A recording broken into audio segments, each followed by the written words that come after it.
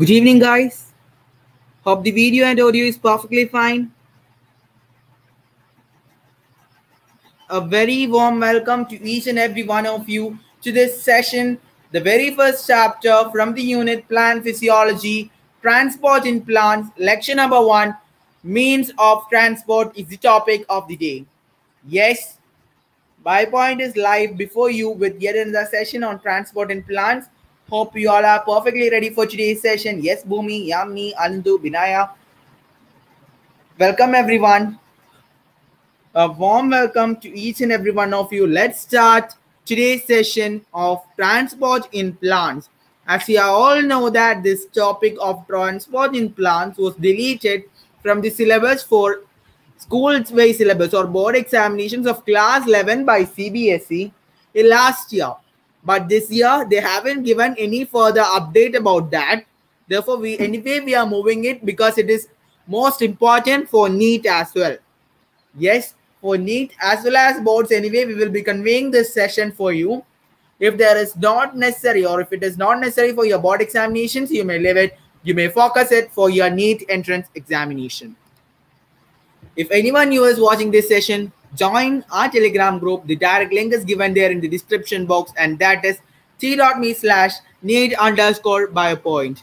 If there is any issue with the quality of the video, do click the 3 dots, change the video quality to 720 pixels. Yes. So let's move on with today's session. Do hit the like button, share it with your friends, and subscribe Biopoint, stream the world of bio for the channel updates. So let's start today's session. Plant Physiology, chapter number 1, Transport in Plants, the very first topic. Yes.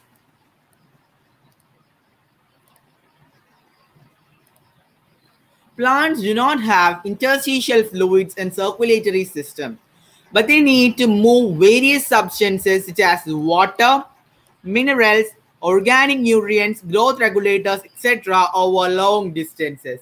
So these all substances must be moved on to various distances by these plants.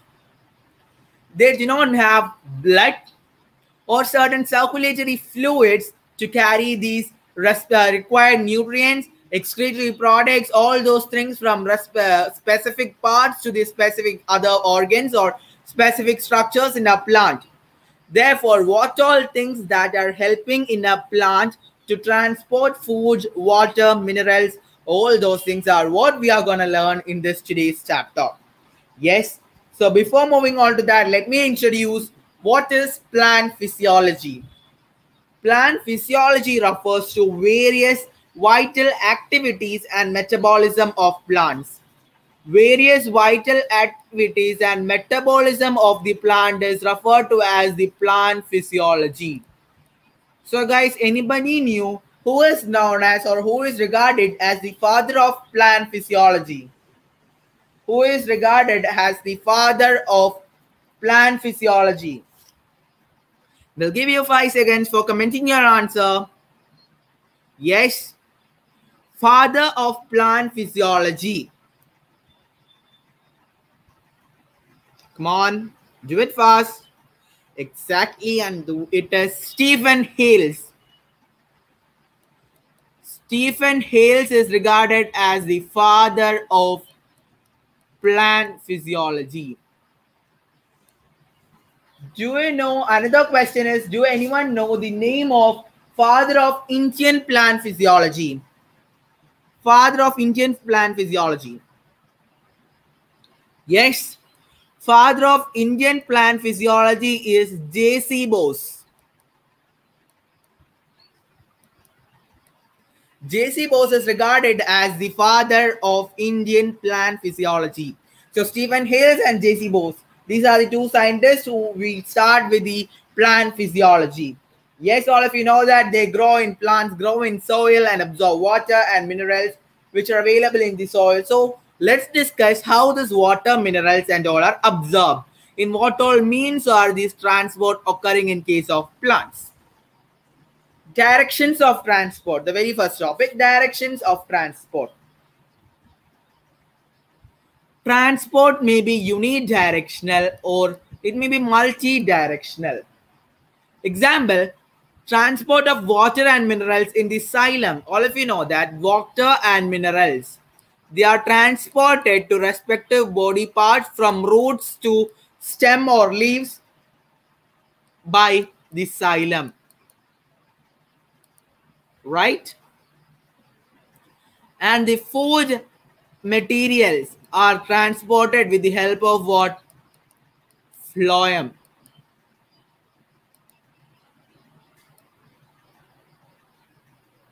So transport of water and minerals, that is from roots to stem or leaves, is known as what? Unidirectional. I mean, is an example for unidirectional transport. And what is the example for multidirectional transport? That is transport of mineral nutrients, transport of organic compounds synthesized in the leaves. Yes, all those occurs from leaves, and it must be conveyed to different parts, whether it is to the upper stem or whether it is to the lower roots. All those things, the leaf, from the leaf, it must be transported. So it is multi-directional, whether it is upward or whether it is downward, all those transports occur. Am I right? This is about the directions of transport. So let me say, transport is of two basic types. Transport is of two basic types. One is the short distance transport and one is the long distance transport. Short distances and long distances transport. So what is this short distance transport? Short distance transport refers to the short distance movement of water and minerals. Then what is this long distance transport? Long distance transport refers to the long distance movement of water and minerals. So movement of water and minerals from tissues, just from tissues to other respective tissues.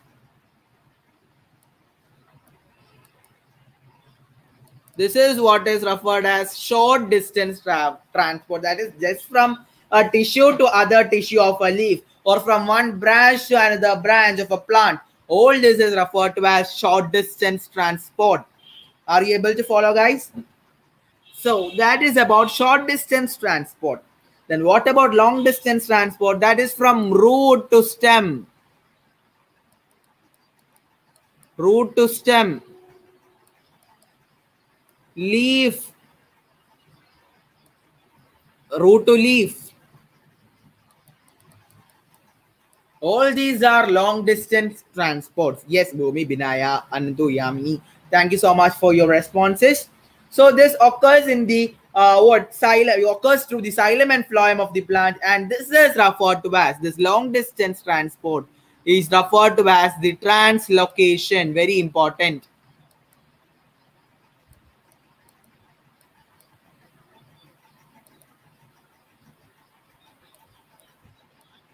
This is about short distance and long distance transports. And now we have to discuss about the further divisions of the short distance transport. Very first, short distance transport. It is of five further. It occurs in five further types.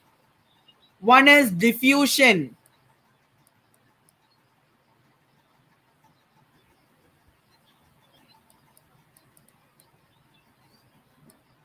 Second one is facilitated diffusion.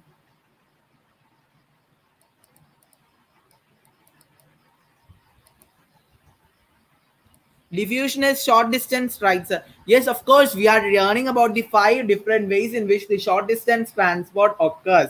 And from that, the very first thing is the diffusion.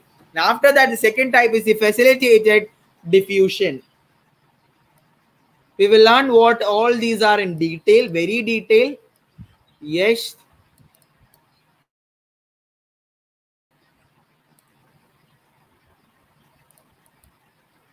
The third one is the active transport.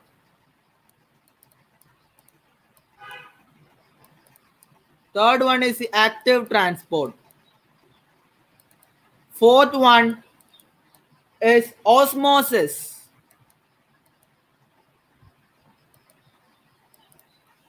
Fifth one refers to, fifth one is imbibition.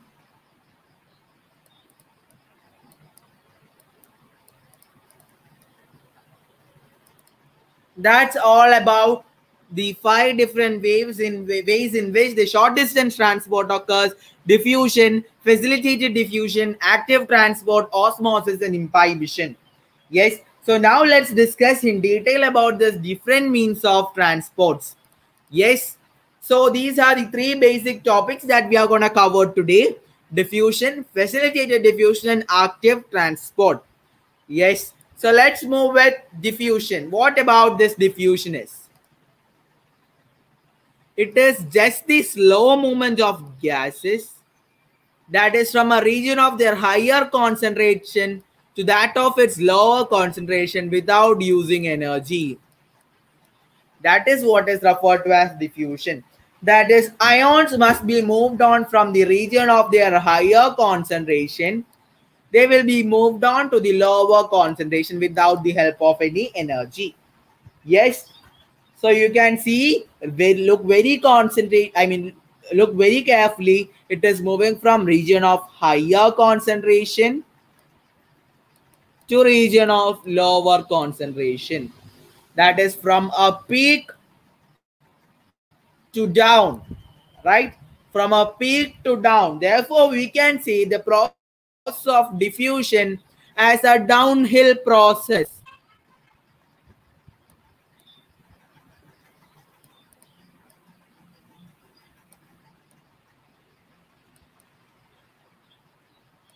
That is, it is flowing from a region of higher concentration to that of lower concentration. It may be from one part of the cell to other, or from cell to cell, or over short distances. It is not dependent on a living system.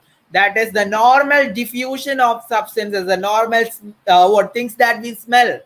For example, in a kitchen, if the chicken is frying and you are sitting at a long distance and studying, you will be able to smell this what thing that is cooking in the kitchen, right?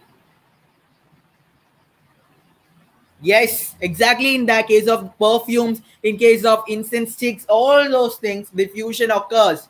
That is simply the molecules pass on through the air, and we will be able to identify what all things are those. All those are simple examples of diffusion. Yes, yes, Binaya, Anandu. And today, yes, I forgot to say that today at the end of today's session, there will be Slido quiz, 5 question Slido quiz on the topic that we covered today. Yes, don't forget about that. So let's move on with today's session. It is the only means of gaseous movement in a plant body. That is, whether the process of transpiration, whether it is evaporation, all those processes. That is, whether a plant is losing their water from their body, gradation, all those processes are diffusion. Yes. So the only gaseous movement in a plant body is diffusion. So hope that's fine till now. Let's move on. So now we have to discuss the factors that affects the rate of diffusion. Quiz will be based on today's 2 class, right? Only the slider quiz will be based only on the transport in plants, and after that you will be having a telegram quiz at, I hope it's 9:30, and that will be based on the 2 classes that is taught today. Yes. So the factors that affect the diffusion rate is the concentration gradient. That is, it moves from a region of higher concentration to its region of lower concentration. Second point added here is the permeability of the membrane. That is the ability of the membrane to transmit substances. Yes, if the membrane is, if this transport occurs from higher to lower concentration in a semi-permeable membrane, what is that process called? If the plasma membrane is semi-permeable, what is that process called? Come on, you comment me. So that is how permeability occurs. So the process of diffusion will change to osmosis if the permeability changes. Am I right? Exactly, Bhumi. So pressure and temperature is another factor that affect the rate of diffusion. Yes. So for example, in the same case, the chicken frying in the kitchen, and you are sitting at a long distance away or a short distance away.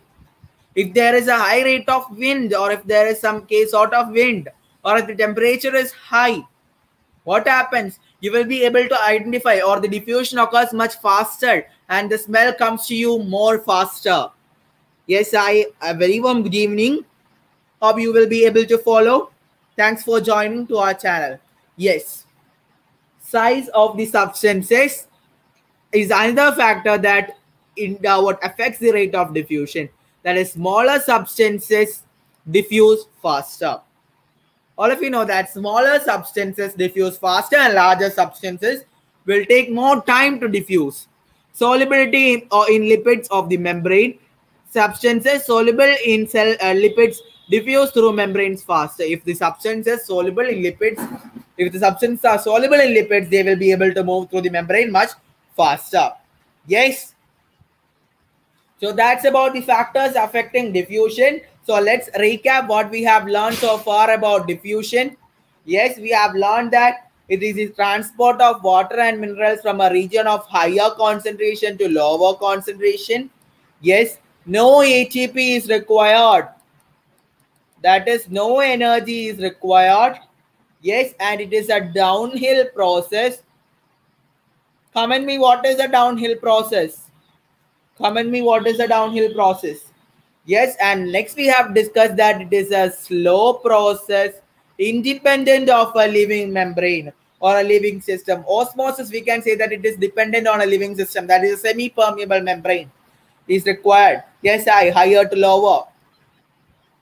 So that's about living system, independent of living system. And this photosynthesis, transpiration, all those gaseous movements is an example for diffusion, and it is the only gaseous movement. That's about diffusion, all about diffusion. Yes, no energy. Yes, no ATP. I just felt that no energy for me while speaking. Yes. Yes, Binaya, Bhumi, Anandu, Yamni, everyone, thank you for your responses. So let's move on with the second topic, facilitated diffusion. What is the difference between diffusion and facilitated diffusion? You can see here a common term of diffusion. Why such a term is also added? Because such a term is added because the constituents are moving from higher concentration to lower concentration. Samely from higher concentration to lower concentration. Then what is the difference? Then what is the difference in facilitated diffusion? In case of facilitated diffusion, same as that of diffusion, no energy is also needed. Yes, no energy is also needed. Then what is the difference? The difference is that, no Bhumi, the difference is that proteins helps the movement of substances from higher concentration to lower concentration. You can see here a purple or a pink colored area in between this membrane, and that is the transport protein that helps in the transfer of substances from higher concentration to lower concentration. Yes, there are proteins called as porins. Proteins called as porins that helps in the transfer of substances from higher concentration to lower concentration. So it is the diffusion of hydrophilic substances with the help of membrane protein channels and without expenditure of energy. It also needs a concentration gradient. So what is this concentration gradient? Concentration gradient refers to higher concentration to lower concentration. So what is the term as we have discussed for higher concentration to lower concentration? What process is occurring there? There the process of downhill process is occurring. Downhill process occurs similar to that of diffusion in case of facilitated diffusion. Yes, exactly, Binaya. It is very specific. Cell selects substances for uptake. It is sensitive to inhibitors that react with protein side chain. So if there is any substances that is sensitive or reacting with these proteins, it will be affecting the rate of facilitated diffusion. Transport rate reaches a maximum when all the protein transported are being used. When this protein is used, completely used for transfer, it will affect the rate of transport. Yes. So let's move on with the next slide. Hope that too is fine. So let's discuss about the proteins. So some protein channels are always open and others can be controlled. Example, large sized porina or porins. These are the proteins that are used in facilitated diffusion. Yes, porins form huge pores in the outer membrane of plastids, mitochondria in case of some bacteria. Molecules having size of small proteins can pass through them. Yes, we have discussed in case of diffusion and facilitated diffusion, molecules having small size can pass through them. Yes, an extracellular molecule binds to the transport protein, then it rotates and releases the molecule inside the cell. So this is how it passes on. Yes, this is how it's, this is how it's passed on. Yes, from a region of higher concentration to that of lower concentration. So these water channels are made up of 8 different types of aquaporins. So how many types of porins are used? 8 different types of proteins are used in case of facilitated diffusion. Yes, 8 different types. It's a previous year question. There will be 8 similar types and 8 different types. The answer is 8 different types of aquaporins. Yes, do bookmark that too. So let's recap what we have learned about facilitated diffusion. As we have discussed, no energy is required in case of facilitated diffusion. You may contribute your points. You may contribute your points. Yes. Then we have said that what thing is needed? Special proteins are required. Special proteins are required. So what is the name of those proteins? Those proteins are known as what? Porins.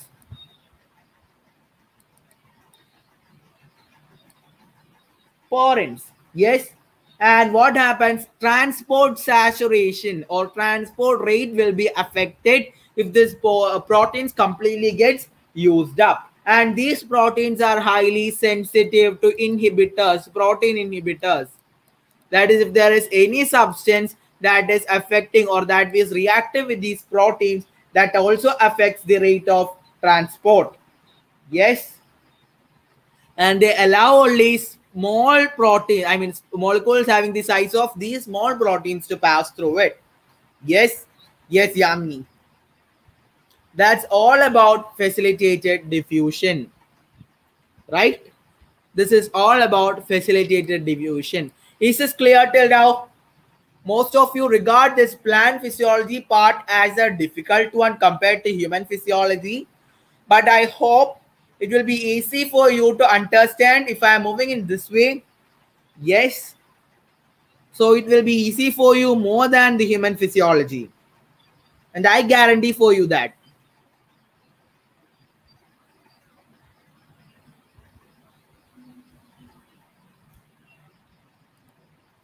Is it fine? So let's discuss about passive unipods, sympods, and antipods. What is this unipods, sympods, and antipods? We have to discuss that. Yes, Binaya. So the movement of based on this porins,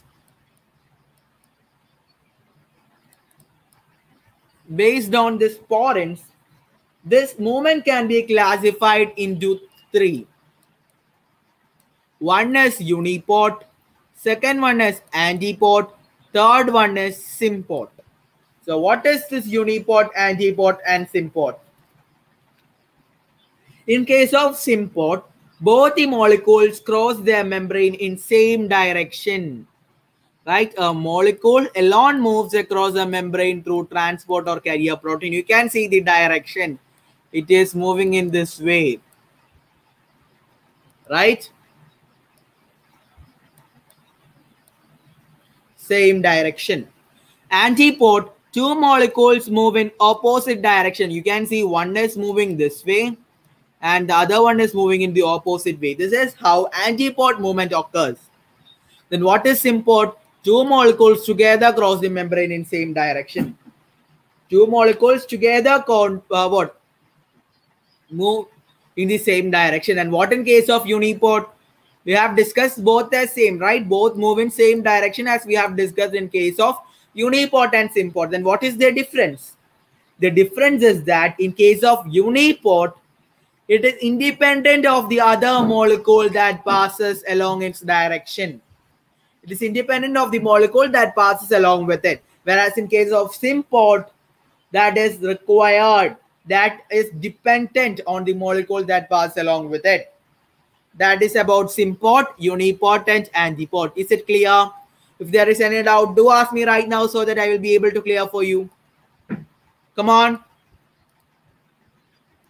Come on.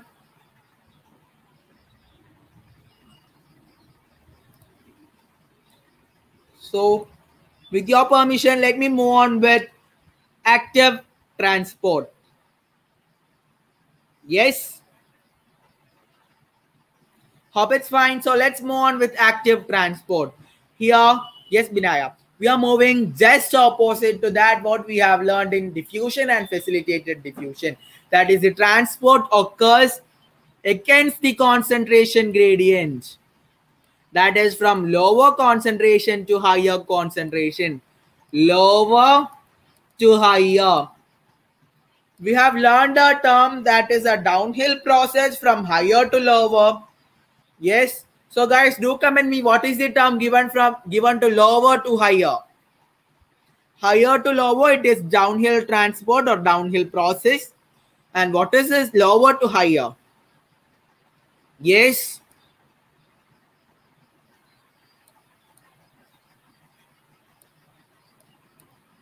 The same way opposite to that. Yes, Abji. Yes, Binaya. The transport from lower to higher is just uphill process or uphill transport.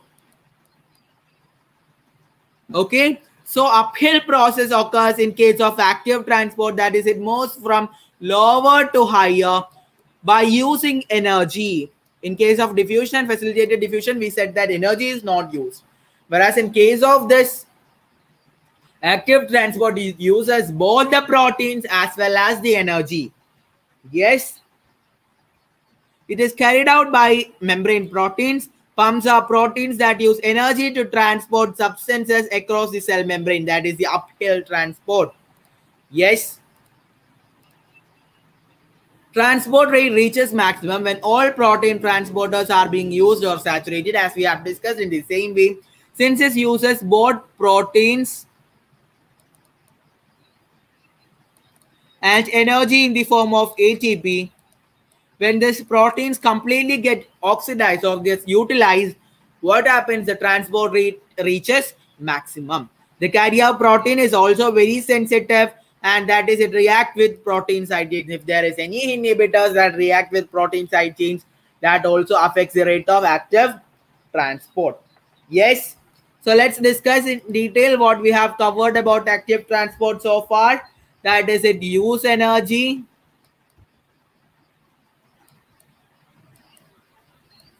Use energy carried out by membrane protein.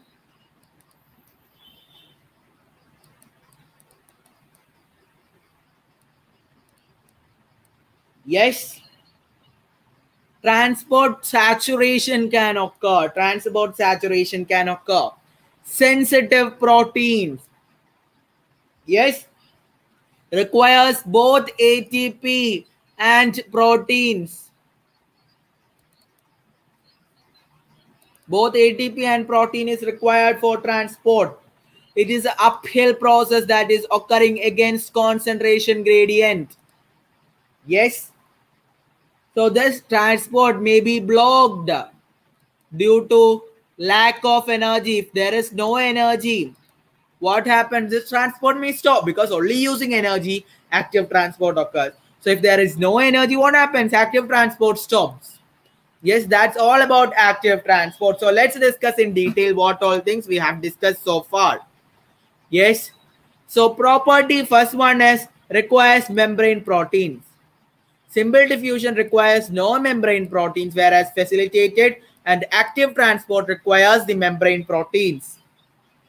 Yes, sensitivity or selectivity. This is highly selective in case of facilitated and active transport, whereas simple diffusion does not have such a selecting property. Yes, transport saturation. No transport saturation in case of simple diffusion because it neither uses proteins nor uses energy, whereas facilitated diffusion and active transport, they use protein, and active transport use both proteins and energy. Yes, uphill transport. That is, no uphill transport occur in case of simple diffusion, no uphill transport in case of facilitated diffusion, and uphill transport occurs in case of active transport. Yes. So what is meant by transport saturation? Yes, Yamni. We have discussed that this facilitated diffusion and active transport uses proteins. Since that is a common thing, we are just taking example of proteins. This is also applicable to energy as well.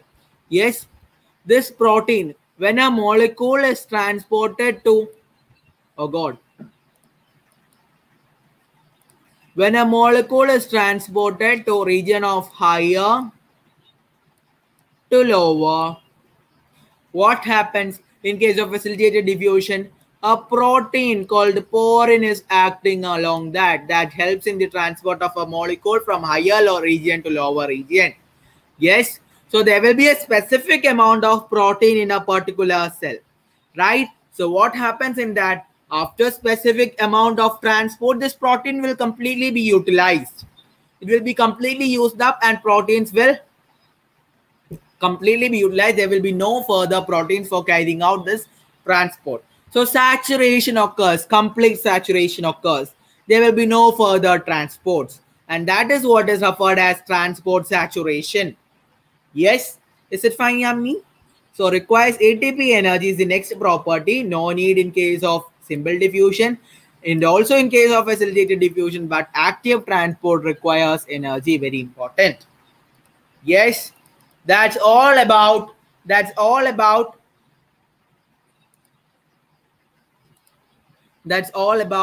transport in plants, means of transport, the very first lecture. So let's move on with the Slido quiz. Hope you all are ready for the Slido quiz. Yes. So let's discuss about that. Thanks for your patient listening. So let's move on to the quiz of what we have learned today so far. Yes, everyone. So go to slido.com. I don't know if whether any network issues interrupt our quiz, but anyway, we are moving on. Go to slido.com and use the code Biopoint. Fully small letters. Go to slido.com and use the code Biopoint. Do it fast. Do not use any hashtag. Hashtag is particularly given there in your place where you are entering the code itself. So type Biopoint. Do it fast.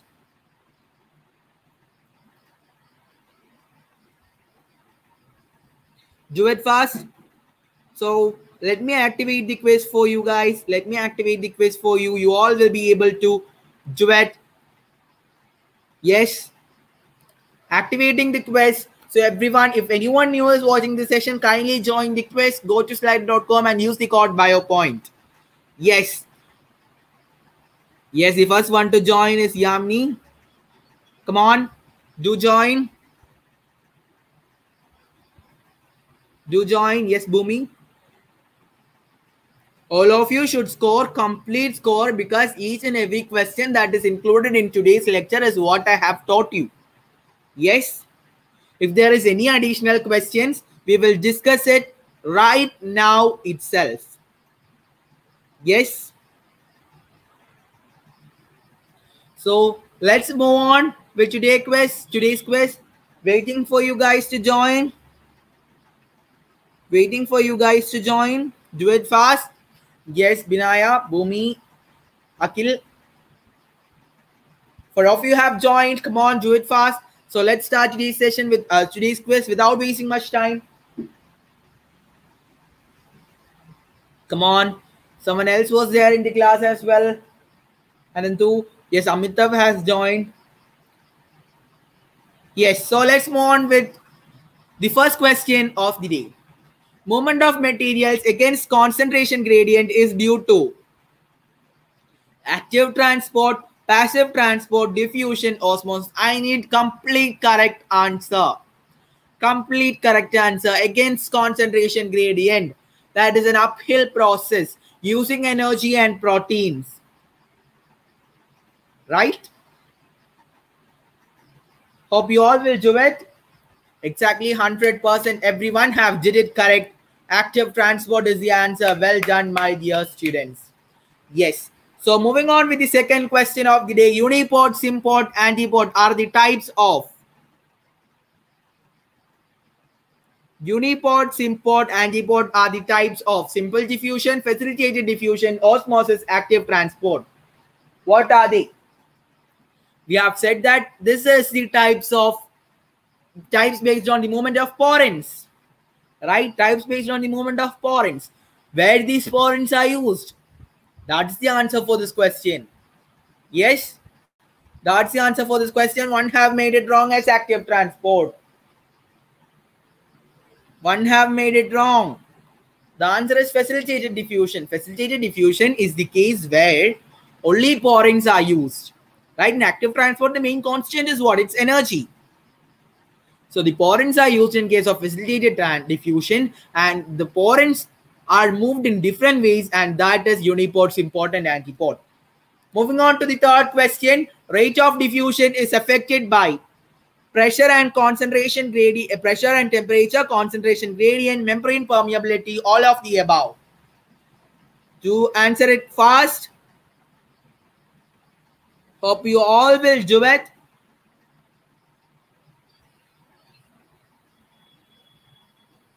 Come on.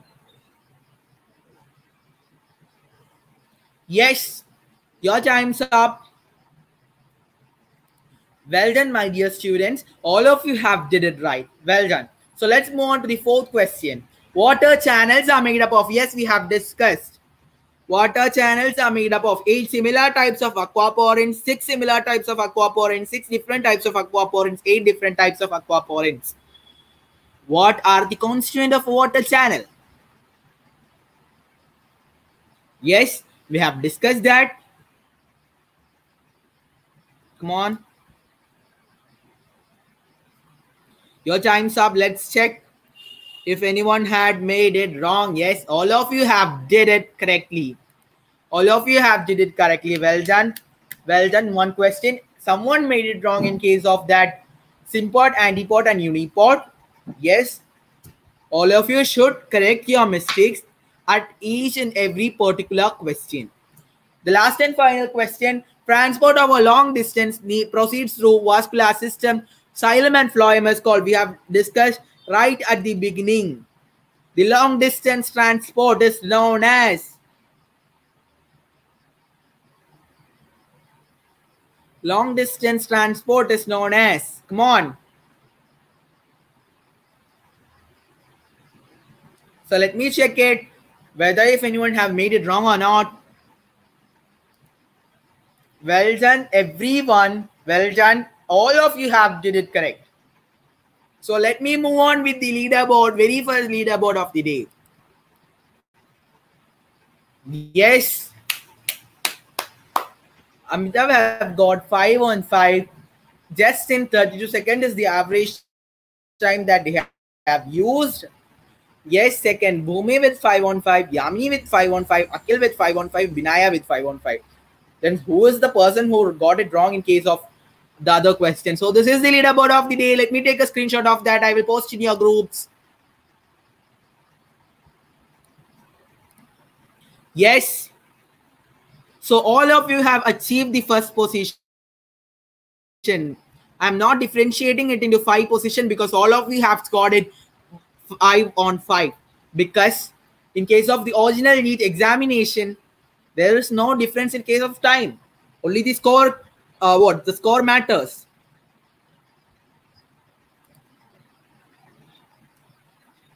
Yes, Anshika got 0 points on 5. That is how one got wrong. I don't know how. So let's check it. So that's all for today. Thanks for your patient listening, each and every one of you. Thank you so much. Congratulations, each and every one of you. Thank you for your active participation. It means signing out from your favorite and my favorite Biopoint in the world of bio. Bye-bye.